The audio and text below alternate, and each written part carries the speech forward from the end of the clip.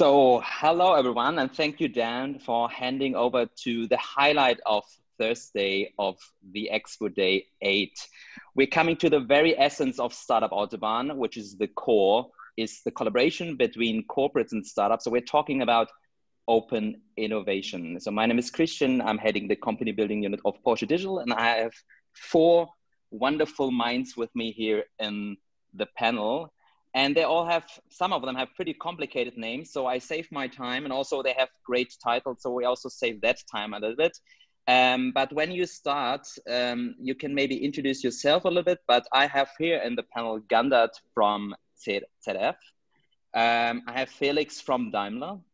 I have Frederike from Wieland and Ursula from Motherson. Hi, everyone, and welcome to our wonderful panel today. Our topic today is open innovation, and I think it's a crucial topic, not only for corporates, but especially for startups. And I want to start with Gandert, basically. So in the pre-discussion, you basically mentioned what you're doing, that you're in charge of the startup collaborations from ZF side, but there was a crucial detail you have given me, that you worked in a startup yourself. So can you tell me, if you would be in a startup again, why would you join Startup Autobahn? What is so attractive about this platform? It's an ecosystem. It's a global ecosystem. So as a startup, you always look for your clients, your first paying client. And that's something we did as well many years ago, was from the start, from the point you're developing prototypes, you're testing them together with clients, which have a great access to the market. So that's what those anchor partners or those partners has within the ecosystem of Plug and Play or Startup Autobahn, is they have a great access to the market, and they can be your first launching customer. So as for a startup, that's very, very exciting to be part of that ecosystem. Thank you. So Felix, you just mentioned Daimler initiated this platform. Seriously, Daimler is one of the biggest car players. You could have done that alone. Why create a platform with all the other guys and all the people here in the panel as well? Yeah, thank you, Christian, for that question. When we founded Startup Autobahn 4 years ago, we said, okay, we need the startups to come here to Stuttgart. And as most startups know Mercedes-Benz as a brand, not all of them know Daimler. And especially not do all know where Stuttgart is located at. Because what we always have to explain is it's north of Munich and south of Berlin. So what the intention is to create a unique ecosystem that the startup, which is attractive enough for the startups to actually sit in a plane and come from Australia to Stuttgart to meet us as an ecosystem, and us as corporate partners together. And what we see here is that we have a uniqueness. We have competitors, Mercedes and Porsche, for example. We have tier 1, tier 2 suppliers. So what we have is the entire ecosystem in the supply chain combined together within corporates on the platform, which makes it so great. Thank you, Felix. So maybe switch a little bit the perspective, because Gandert and Felix basically highlighted the perspective, what's in for a startup, but now maybe also look a little bit on the corporate side, because sometimes you see also startups pretty much from the corporate side. Maybe Frederike, you're working basically on the venturing end, and I'm pretty sure you have a large deal flow. You also look in Startup Autobahn into several startups. And from my experience, for example, last year I was at the Web Summit. I got approached pretty often by startups that basically said, hey, want to have a coffee? And that was basically all of the message. And they then were wondering basically why I didn't answer. So what is the right way, how to approach a corporate, or how does a corporate want to get approached in the right way? What would you say to that? So I think the core of what a startup should really kind of emphasize in their first contact is how they can help us. And I guess each partner on this platform is super specialized. So we're in copper and semi-finished goods, which is like, you know, something really special. And if you have this like broad AI use case, for example, where you can, I don't know, analyze text and, you know, help our departments, that doesn't really differentiate you from anyone else out there, because from when you read like just a tagline, most of the startups in that area can do it. So if you approach me with something where I can actually relate to, maybe you know a problem of my industry or of my business already, and you help, you come to me, tell me you can solve it, that's something when my ears will open up and we might actually go for that coffee. So you would drink actually coffee then? Once we're post, you know, and stuff, yes. That's stage number 2 after when you manage stage number 1. Okay, got it. Then Ursula, we heard you got an award for collaboration between several corporates. Can you tell us a little bit more about that? And can you tell me also what was really a problem with your partners? And I know Porsche was also one of them, but what was basically a big challenge and what was a big surprise in a positive way? Well, first of all, we are very happy to get the award. This is a special thing for us. And I have to say, hearing what is the problem with your partners is a wrong statement, because we are in fact very happy to have the partners. That was our goal from the beginning, because we believe that the bigger collaboration, cross collaboration, where apart from startups, we include other tier suppliers as well as OEMs, is allowing us to have a fuller supply chain solution. And that's the solution that startups are also looking for. So that was very important. Of course, it's difficult to get all these people together and the processes may be a little bit longer, but it pays at the end. Okay. So was there anything where you say it was surprising that you didn't expect from the beginning? I think it's sometimes difficult to get through to the right people. It's difficult to get the collaboration going on and get everyone on the same page. Sometimes you just have to work a little bit to gain the trust from all the sides. And when we know that we are working towards a common goal, I think it's working well. Okay. I think it's a very important thing that you say, because finding the right person, I think the people we are currently having on the panel are the champions of Startup Autobahn. These are exactly the catalysts and facilitators of open innovation. So when you are a startup, these are the right persons to approach.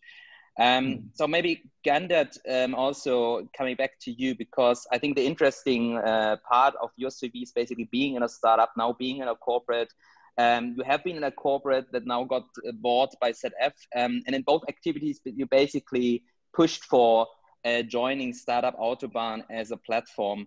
So what made it so attractive for you in the end? And was there anything, if you compare it to your old startup life, now being in a corporate, where you say, or does it influence somehow the decision of yours to join this initiative? Yeah, there are a few questions there. I try to remember and try to answer them. In the end, it always starts with the people, with finding the right people to work with, that can realize the mutual goal. So what for me, it's as a corporate now, it's attractive to work with startups as well, is to get extra people inside the company. They bring again a new knowledge, new insights, and also new energy into our innovation process. So that's important, to get those new insights inside the company. And the key aspect there is, again, to find the right people to work with. Not everyone is willing to work with a startup, because it can be unclear, it can be high risk, the outcome can be not true or cannot be there. So the willingness to take those risks is very important. And also the willingness to fail should be there. And try to fail very quickly, because that's something we would like to do. Failing quickly is also failing cheap as well. Coming from a startup environment, now being in a corporate, for me it's quite attractive to be back in that kind of startup atmosphere. And that's also where I bring also my value towards the corporate, because I know how corporate is talking, and they have a certain language. I do know how startups are talking with each other, and it's completely different. And being part of both worlds in my career, I can link both types of groups and types of people, and that's my added value in this whole system, or in this whole those whole activities. Perfect, thank you. And you just highlighted basically having fun in interaction with startups. So Frederike, why did you choose your job, and did you choose your role as champion by free will, or was it more like, okay, it's a career step somehow?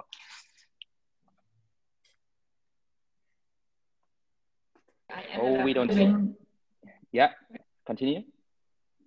After finishing university, I ended up living in London, and this job I kind of got into was also in a startup. So from there, I kind of like evolved from startup to innovation hubs. And then when I finally relocated, I think Wieland was actually one of the very few companies in the southern German Ulmer region that actually offered roles and had, like, you know, this vehicle actually.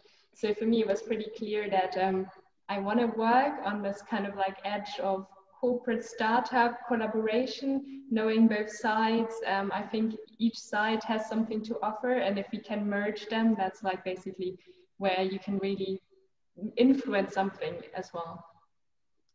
Perfect. Ursula, what can you influence in interaction with a startup? Well, what I can influence is basically, as I said, I'm the contact person for the startup. So all my efforts are going to give the proper evaluation to the technologies that are being introduced to us, and find the proper and the right doors for the startups within our organization. Motherson is a global tier 1 supplier. It's really difficult for the startup to address the right person with a very specific technology. So that's my job, to find a way and to enable new technologies coming to the mobility market. Thank you. And finally, Felix, how do you find the way for a startup? If I'm a startup and approach you, how do you find the way for me? Very good question, Christian, because I mean, I would say I get 10 to 15 LinkedIn messages per day. And I don't have an appointment blocked every day to read all those messages. So I think this was also what Frederike was saying. How do you approach a corporate? I think you need the wow. You need something that catches my mind, like texting me, hey, I saw you're on Startup Autobahn. Let's have a call, is definitely not something where I say, oh yeah, you're one of the 15 I want to contact and get in contact with. It's something that is unique. It's something that is about your company, that if you answer your why and it is interesting for us, then we will definitely have a good approach in the beginning, and then definitely have something where I say, yes, we need to forward you to our experts. Cool, very good wrap up. So we have a little bit more than 1 minute left, and I want to finalize the round with a little game. So really speed up with a very quick answer. I start a sentence and you complete the sentence very fast without thinking too long. So we start with Frederike. Startup Autobahn is the coolest innovation platform because of? Amazing partners that are on it. Thank you. Then Ursula. Startup Autobahn is the most cutting edge technology innovation platform because of? It's reaching the startups and companies globally. So it's always the best match. Thank you. And then we continue with Gandert. Startup Autobahn is the most colorful innovation platform because of? People. It's all about the people. That was somehow fitting now to what you said. So Felix, now you get, of course, the toughest exercise in the final game. So Startup Autobahn is the funniest innovation platform because of? It's all about you, the startups, which are always having the most exciting meetings. Thank you. Okay, we are straight to the point. It's 10 seconds left. And with this, I thank you all, the panelists. Have a good time, and I give back to Dan. Thank you so much, and enjoy the further sessions. Thank you. Thank you. Bye-bye. Bye.